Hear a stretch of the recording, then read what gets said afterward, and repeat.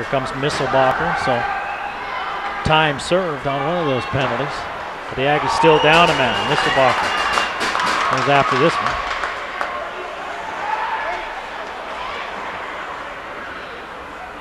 Colorado State doing a good job of keeping it out of his grasp.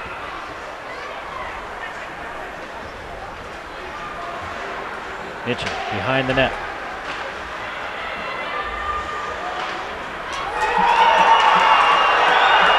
Knocked away again. Kerr ends up face down on the ice. No call. Hamilton with a look. No.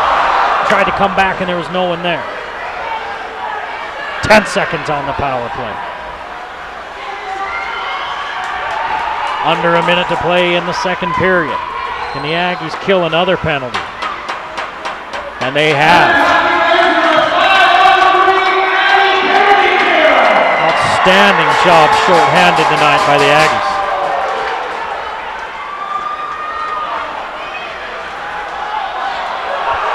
Gibbons takes a seat on the ice. See Gibbons get upended. No sign of the referee, so that play will continue.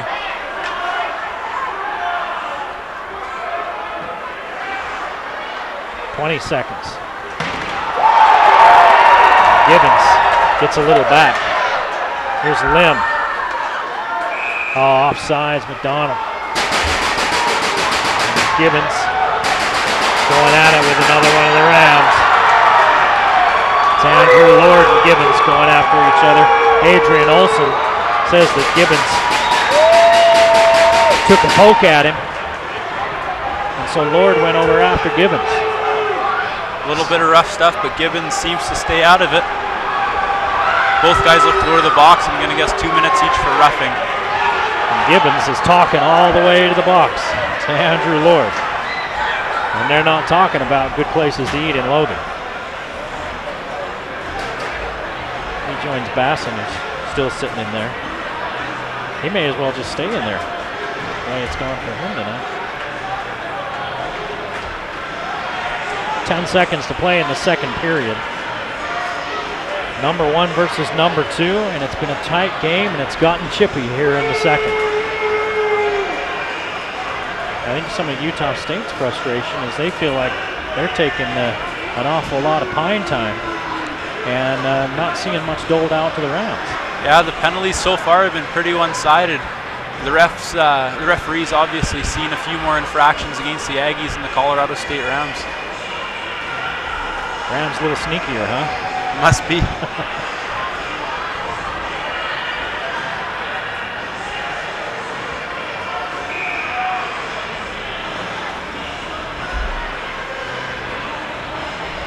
And 2 minutes each. And again, we'll have 8 on the ice.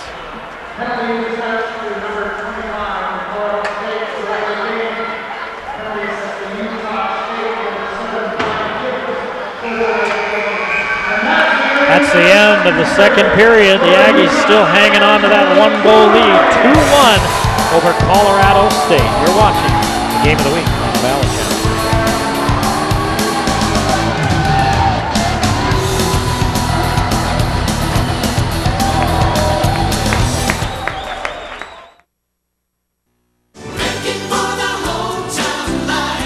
One of the reasons I really enjoy banking at Lewiston State Bank is because I enjoy the friendly service. They know me by name, they know who I am, and they know what my business is, and that is very important to me. I've been banking at Lewiston State Bank for about 9 years, and we love it. They know who I am. We are proud to have been serving our customers for over 100 years with personalized, friendly service.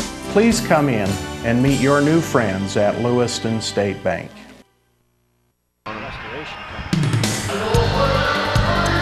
Valley Channel Game of the Week is brought to you by Icon Health and Fitness. Never give up. Lewiston State Bank, your hometown bank. Wendy's of Cache Valley, you know when it's real. S.A. Needham Jewelers, middle of the block, sign of the clock. The Cache Valley Specialty Hospital, you do have a choice in health care. ARS Flood and Fire Cleanup will fix your disaster. Allington cycles through and gets the puck. Magical Moon Toys, come check out our new location in North Logan. Import Auto, foreign and domestic auto repair. Lynn's Audio and Video, Cache Valley's audio and video specialist. The Logo Shop, we logo stuff, all kinds of stuff. And the Valley Channel, Cache Valley's television station. Welcome back to the Yak, getting ready to start the third and final period. Utah State hanging on to a 1-goal lead, 2-1. Eric Olson along with Bryce Kershaw, and Bryce, things getting chippy in that second period, especially in the last probably all 7 minutes. And you know, the hometown crowd feeling like maybe they're getting the short end of the penalty stick. Yeah, the 2-minute minors were definitely raining down in that second period. The Aggies coming out with a handful, and I think the Colorado State Rams only took about 3 or 4. So a little bit differential in the penalty department, but so far the Aggies are still on top, 2-1. Well, the Aggies will be 3 men on the ice for the next minute and 50 seconds. Not too bad considering Colorado State will only have 4 on, as Andrew Lord in the penalty box. But as you and I were talking about in the break, Aggies, probably their 2 best players in Gibbons and Misselbacher, are the guys in the box for Utah State. Yeah, both the goal scorers for the Aggies will be in the box for a little under 2 minutes, so the defenders are going to have to step up and kill it off. So for about 10 seconds, the Aggies will be 2 men down. But other than that, they'll be 1 down. That's exactly right. The players right now are just waiting for the ice to freeze so the puck doesn't stick when they skate with it, so play should get underway in a little over a minute. They had a little thing here in the intermission. If anybody's ever wondered why they keep the pucks on ice, during a game, and then they have to pull them out of the cooler and give them out there. Well, you keep them frozen so they don't bounce all over the place. And they had this little contest at the intermission, and there was a company's little logo flag down there, and everybody was chucking numbered pucks that they'd been holding for who knows how long, probably since before the game started. And they were bouncing all over the place, and that was a very dramatic representation of why you keep the puck frozen. That's exactly right. Chuck a puck at the end of the second period, put on by the Aggie Blue Booster Club for a little bit of a fundraiser. Definitely something the fans come out for. It's a lot of fun. Person closest to the center walks away with the prize. They didn't give us a puck. I think we could have hit it from up here. We're a little bit farther away, but I heard you got a nice 3-pointer, so I'm sure you could have hit it. That's these huge arms. Just the guns of Navarone right here, baby. Or something like that. Still waiting for it to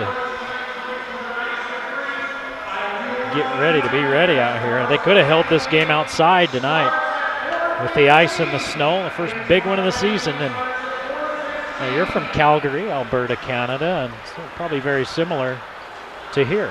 Absolutely. Again, like you said, very similar to here. We're tucked right in the mountains. It gets a little colder in the wintertime, but Logan has the advantage when it comes to most snowfall. Anybody taking you skiing yet? Not yet. No, hopefully I'll get down to Park City this year. Heard they got some great skiing, maybe even a Beaver Mountain, which is really close. Plenty of good skiing itself up there in Calgary, isn't there? Yeah, right in Banff, the Lake Louise area, which is about an hour and a half west of Calgary. Some premier skiing such as there is in Utah. I'd love to go see Banff. Only seen pictures. Looks like my kind of place. A few more bears up there, though. It's a little scarier. Well, what's scary for the Aggies right now is Rams. There's 1 more of them than there are Aggies out there on the ice. Mullane makes the save. Ty Johns clears the puck. Kills a little bit of time off the clock for the Aggies. Well, Gibbons will have to sit for another 45 seconds. Misselbacher 10 seconds behind him.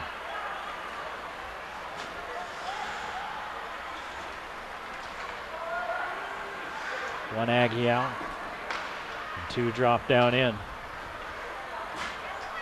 Kind of zoning it up there, trying to keep it out of the net. Oh, Hamilton. Great diving effort. You betcha.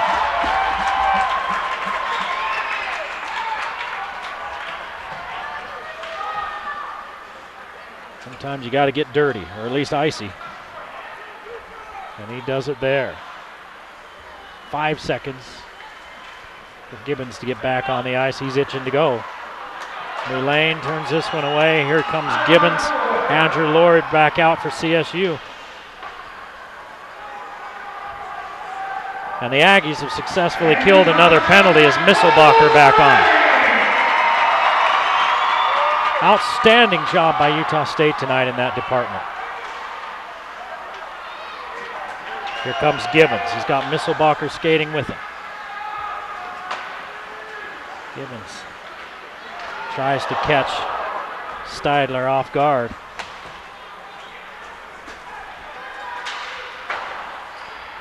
His shot wide. McDonald looks for Misselbacher, but it's intercepted by Stolzberg.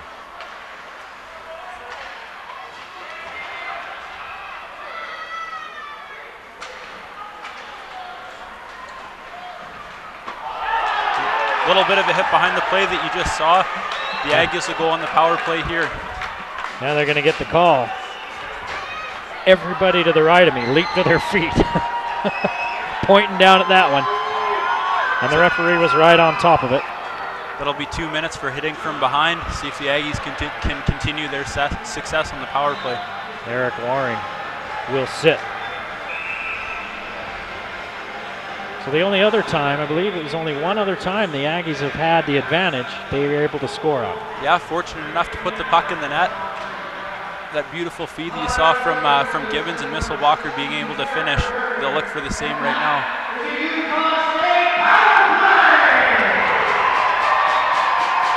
The Aggies would like to give themselves a little bit of cushion.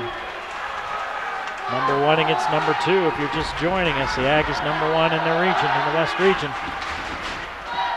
Colorado State sitting in that second spot. And did you say ASU number 3? Yeah, Arizona State University coming in at number 3 right now.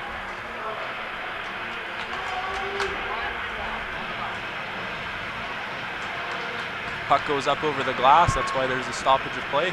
Face-off's going to be to the glove side of Mulane.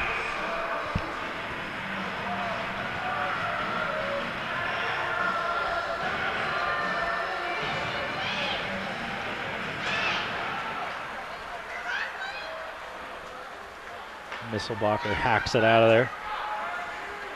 And here comes Gibbons.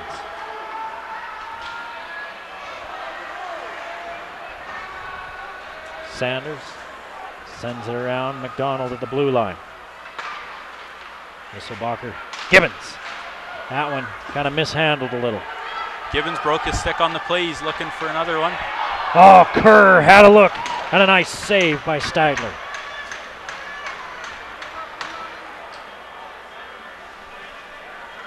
You'll see Kerr standing in front of the net on the power play. He stands about 6'4" off of skates, so he's definitely a big boy, someone you want to get in front of the net, cause a little commotion.